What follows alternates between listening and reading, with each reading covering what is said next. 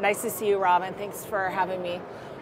So my name's Stacy Winters, and I have a line called Moto Cowgirl. It's mixing my two favorite things, Western style and moto, and I just kind of combine them together. Pretty cool. You got a website, motocowgirl.com? Yes, I do. Also on Instagram and Facebook. So dealers can see it there. Yes, they can. Moto Cowgirl's not your first rodeo, though. You've got a little bit of cut and sew experience, some brand design experience, all sorts of things. Yes.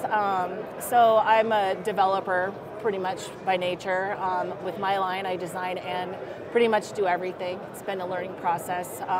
But I do come from development in moto. I've worked on brands like First Gear, Roland Sands, Speed and Strength, some stuff for Can-Am and BRP. What's your impression of just walking the show now from the outside of the brand perspective?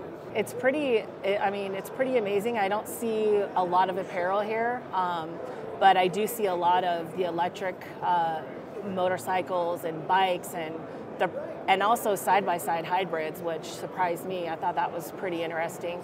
I look forward to learning more about that for sure. We do a lot of that in Havasu, so I definitely want to see how that works and how they run.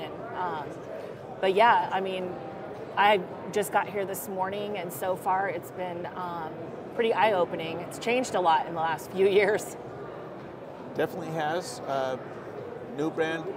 Is Moto Cowgirl specifically for women, or are you going to have a full range of product here? Right now, it's specifically for women. I am working towards the future. I'm trying to keep everything made USA. That's where I'm at right now, and hoping to expand and do expand into like a full kit, like pants and gloves, if I can pair up with the right manufacturer here in the US.